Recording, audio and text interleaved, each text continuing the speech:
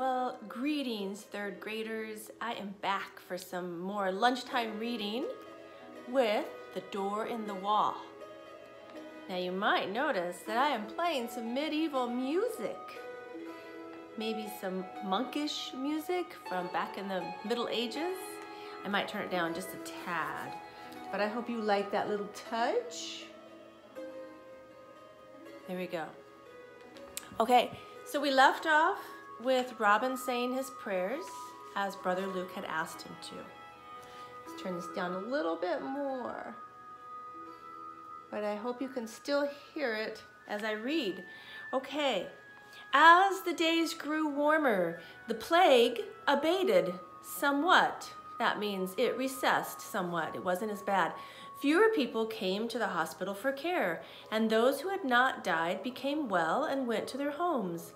The cloisters were once more free of strangers, and the corridors cleared of beds and pallets. Early one bright morning, Brother Luke came for Robin, taking him on his back as before. "See that thy hold is strong," he said, "for I shall carry thee a good way. 'Tis good exercise for thine arms to make thee hold on, and will be good exercise for me too, carrying a great lad of 10. Robin laughed because he knew that he was small for his age. "I have somewhat in mind for thee," said Brother Luke. He carried Robin in and out of halls and chambers, kitchen and parlor, cloisters and outer court, through refectory and almonry, stopping as always in the chapel to say a prayer. Then they went to the gardens as at the far side of the monastery. "Here thy whittling will be more at home," said the friar, settling Robin in a small trundle cart and giving him the pieces of the little cross, which was almost finished. "Brother Michael will welcome thee to his part of the garden when thou art weary of being here. Brother Matthew will look out for thee, and yonder is Brother David, the stone mason. Wilt look after Robin?" he called to the monk in the carpenter's shop. Brother Matthew nodded and left his work to examine what Robin was doing. "Fret not," he said. "I see he is one of us." "'Twill be a cross when 'tis done," said Robin in greeting, putting the two pieces together to show how they went. "But how to fasten them I know not. Could you tell me?" "I will surely," the monk assured him, "but I have better tools. Come nearer where we can reach them." He moved the trundle cart close to the workbench where he found a chisel. So Brother Luke took him out to the gardens where he could work outside, and he put him in a cart that could, it's almost like a wheelbarrow, that they could move him around in. Okay. So they found a chisel. They found a chisel to work with. All right. "Now we shall make a half joint, so, and fit it tightly, cutting each piece only halfway through the wood. So the cross piece will just fit into the upright one." He showed Robin how to hold the sharp tool and how carefully he must work so that it wouldn't go through the wood entirely.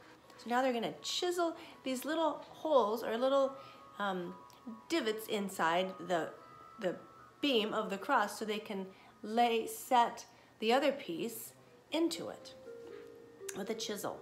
Okay. Then he explained, "We shall secure it with fish glue, and the dust which comes from using the rubbing stone to polish the wood will fill in the least crack and make all smooth." He went back to his work. Robin too went to work. It was exciting to use the sharp chisel. It slid easily into the wood, peeling off the smallest slivers, which fell in a pleasant litter around him. Soon the square place appeared where the other piece of wood should fit. For some reason he did not know, Robin felt very content. For some reason, I just read that. He loved the smell of the wood he was whittling. Even the acrid smell of the oak, that means like bitter, even the bitter smell of the oak that Brother Matthew was working.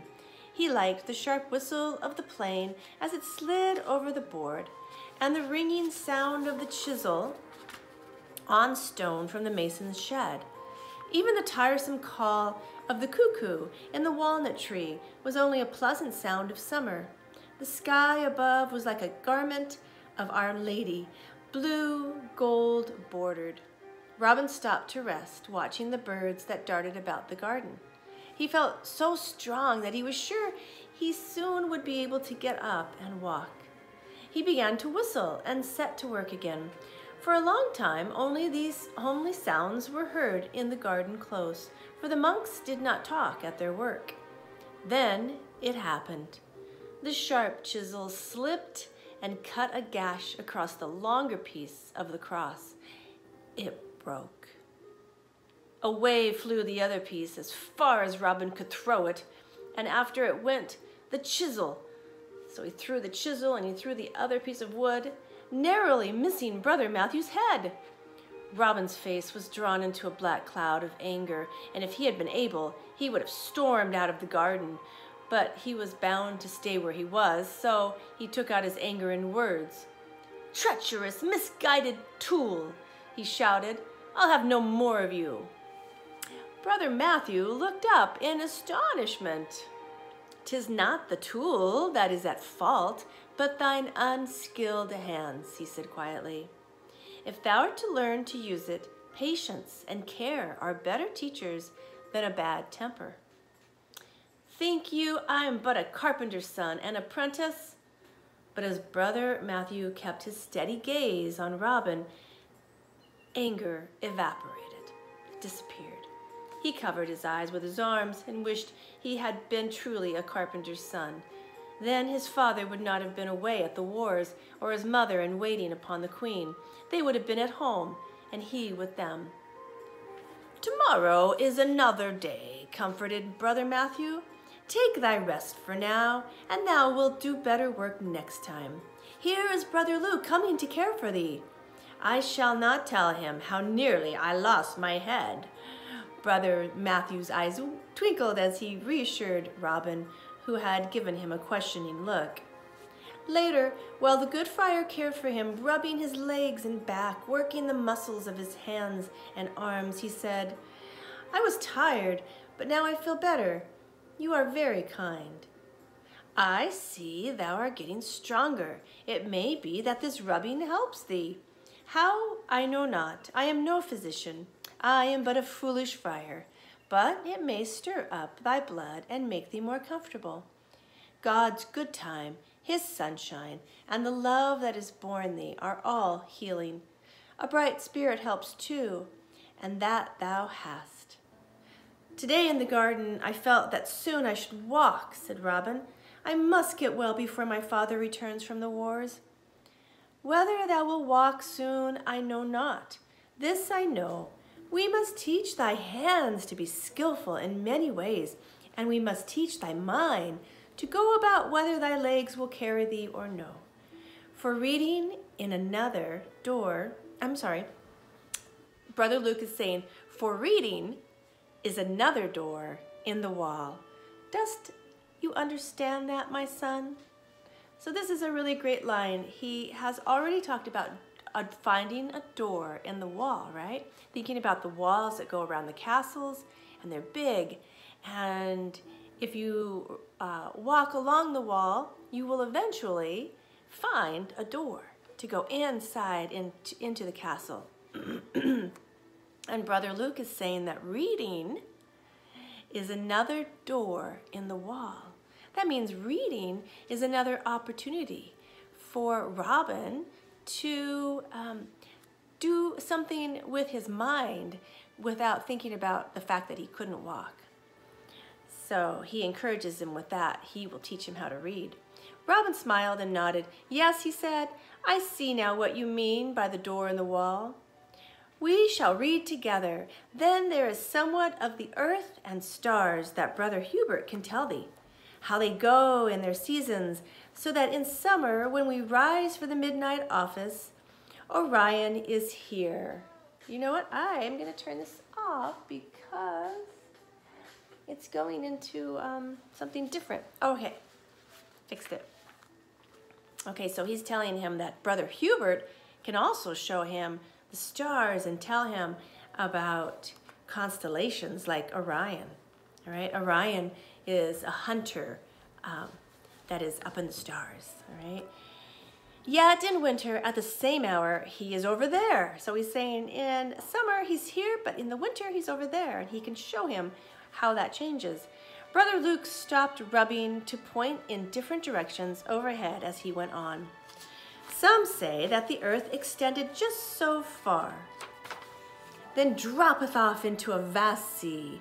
Perhaps it is so, I know not. But if it be so, how come the stars out again in their season? Who knows? Not I, but someday we shall know all. Will you teach me to write too, and how to make letters as you promised? Robin asked. It sounds exciting now to learn, and I wish to send a letter to my father. We shall begin today. We shall divide the days into teaching thy mind and teaching thy hands. Then weariness shall not give thee excuse for discouragement. Then Robin knew that Brother Luke had seen him throw the pieces of the cross and the chisel. Yet the friar or the monk neither spoke of it nor showed in any way that he was disappointed.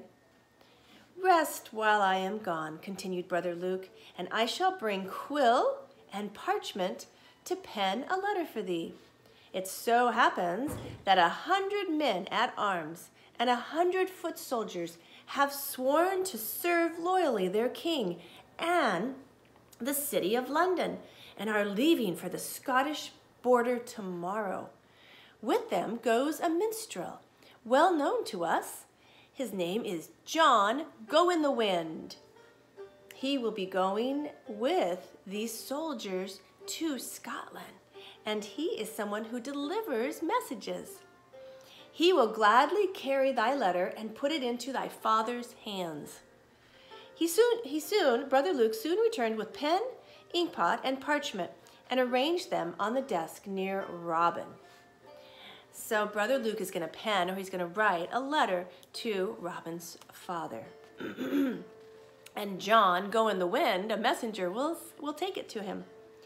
Say this, Robin began, then went on to dictate the words as the monk penned them. Okay, here's what he wanted him to say. Sir John de Bureford, that's the name of his father, from his son Robin, greeting. It is a fine thing that your son Robin is left to the care of strangers. Had it not been for Brother Luke, who is writing this letter, I should be dead. As you know, my lady mother had been commanded to attendance on the Queen at Windsor, and I was left to await the coming of John the Fletcher in the care of Dame Ellen. Just before the feast of St. Matthew, the 24th of February, I woke one morning unable to rise from my bed, being very ill, so that when John the Fletcher came to take me to the Lord Peter de Lindsay's castle in Shropshire, I was unable to go. Remember, Lord Peter is where Robin was supposed to go to learn to become a knight. So he's telling his father that he was unable to go. Wherefore, he sent a physician to care for me, who came not again, but left me, as before, in Dame Ellen's care. The men at arms are with you, as well you know. The house servants, even old Gregory, have left our service, for the plague had them. Ellen, too, was taken of it, and I was left alone and helpless. My legs are as useless as 2 sausages, bent ones. Now I am in the care of this good brother at St. Mark's. How then shall I do? Send me a letter, I beg you, and farewell. And so that was the letter that he had Brother Luke write for him to his father. Now attend, said Brother Luke. I shall read this slowly, pointing out each letter and word, so this may be thy first lesson. The 2 heads bent over the parchment together. Robin's dark and thickly hair and Brother Luke's tonsured thatched. Oh, said Robin, you have made it look like poetry with red capitals. So now they're going over the letter, and Brother Luke is showing him how he's giving him his first lesson of reading and writing by looking at the letter that he wrote. Yes, agreed Brother Luke, but when it is read to thee, 'twill not sound like poetry? I'll vow, thou hast not minced words in thy letter. Slowly and carefully he spelled out the letter to Robin, who would not change a word of it, but signed his name with Brother Luke guiding his hand. The friar folded it and took it to the scriptorium to seal before sending it off, then gave it to John Go-in-the-Wind, who waited. And that is the end of that chapter. All right, you guys are going to be on a spring break now, and that means we won't be able to listen to our book for over a week, but I will refresh you when we get back together and remind you of what we've already talked about. All right, I don't know if I will talk to you, but after this, before your spring break, so I am here to just say, have fun with your families, have fun outside. It looks like it's going to be beautiful weather, and know that Mrs. Simonowski prays for each one of you individually. All right? Okay, take care.